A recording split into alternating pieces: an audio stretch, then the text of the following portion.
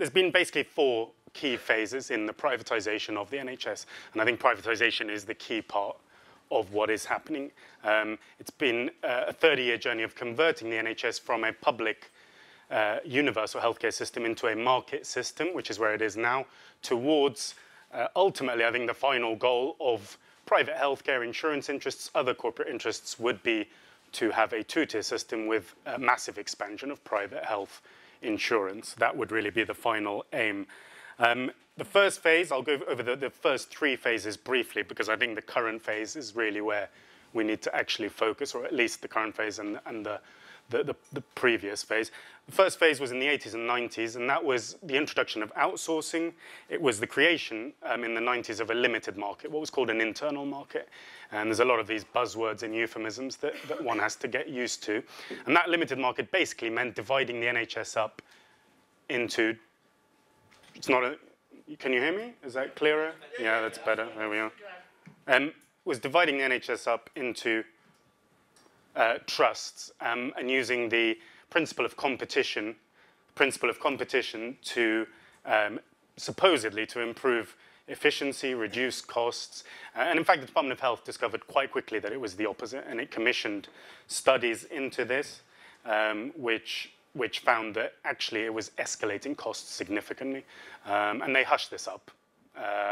And one of the things we now know from those studies is that administrative costs, for example, have gone up by nearly 10% since the limited market was introduced. So that cost of running the limited market is something like 4.5 to 10 billion pounds a year. And that was just for the limited market. So since then, as we'll see, there's been a significant expansion of that limited market into an extensive market. And that came really, sadly, under the new Labour years. So from 2000 onwards, we saw an expansion into that extensive market with the introduction of various things. So outsourcing on a bigger scale for frontline services. And probably the single biggest thing was the introduction of PFI, so the Private Finance Initiative, which is a public-private partnership. And during those new Labour years, over 100 NHS hospitals were funded and built by PFI, which means that banks, financial interests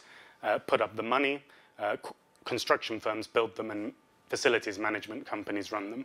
So that's the situation currently, that over 100 NHS hospitals are basically financed, owned, and run by corporate consortia of banks, construction firms, etc.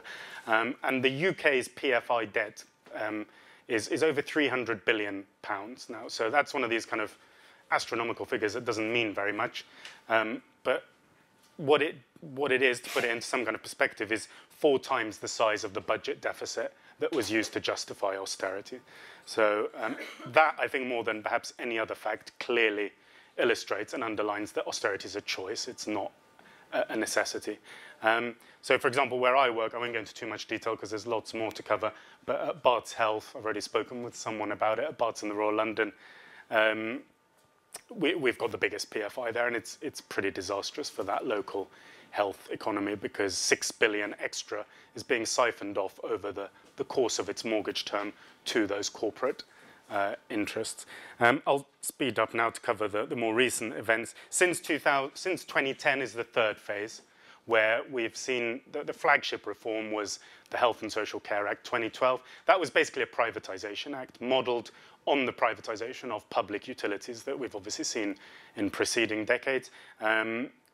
It, in legal terms, abolished the NHS. It axed, firstly, the Health Secretary's responsibility to provide a comprehensive health service. Number 2, it devolved that responsibility to a number of quangos and bodies like NHS England, your local groups, the clinical commissioning groups, CCGs.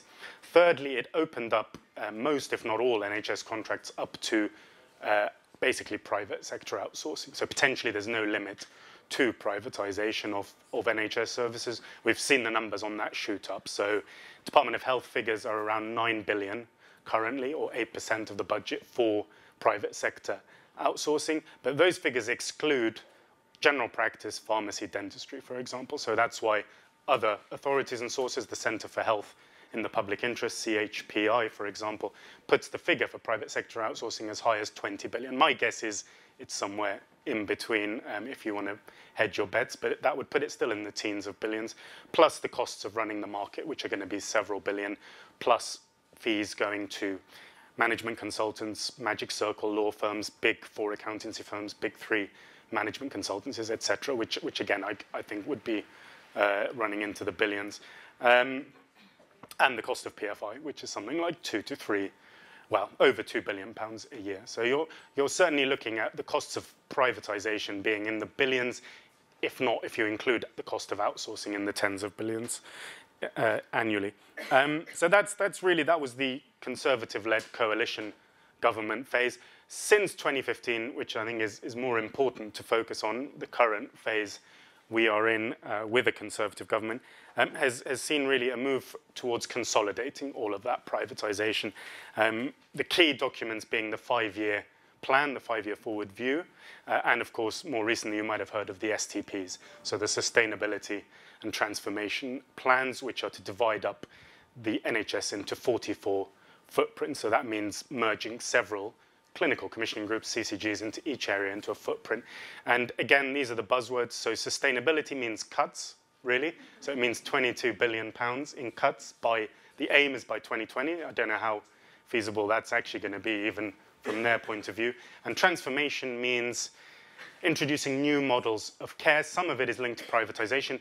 The overall key concept here, which I think a lot of people haven't quite grasped, is integrated care. And integrated care is a buzzword. It sounds great. Who could argue with genuine integration of care? It's actually, what they mean by integrated care is a US healthcare concept. So integrated or managed or accountable care is based, according to Jeremy Hunt, is that we should be modeling the NHS on Kaiser Permanente, who are a California-based US health organization. And Simon Stevens, who's the current NHS boss, and his background's very telling because he spent the last 10 years before that working for the biggest US healthcare and insurance corporation, United Health, before coming to be the NHS boss. Simon Stevens has also told Parliament twice that this year that these STPs, sustainability and transformation plans, will basically be rolled out, some of them as this US model of accountable or integrated care.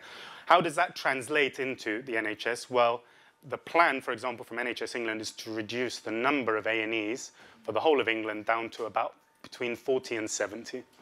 The number of GP surgeries, the aim is to reduce that, according to the official documents, from 7,500 GP surgeries down to 1,500, 1,500 super hubs. Okay? So this is what they mean by integrated care. Again, other documents, if you're interested, would be the Dalton Review, which was a government review into the hospital sector, is about basically creating chains of super hospitals. And if you look at the GP plans, it's to create networks of GP surgeries. Now, that means closures of smaller services.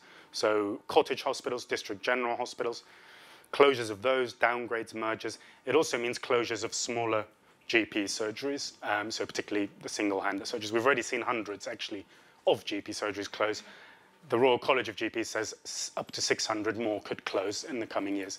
So the aim is to create these chains of hospitals, networks of GP surgeries. Really, what that's about, if you follow these things in the health trades press, is about creating economies of scale that are profitable and lucrative for corporate interests. So it's at some point in the future enables, and even the Dalton Review states this quite explicitly, that these chains of hospitals could be run by large NHS trusts or private companies. So that is really the ultimate aim, is for those to be run by corporate interests.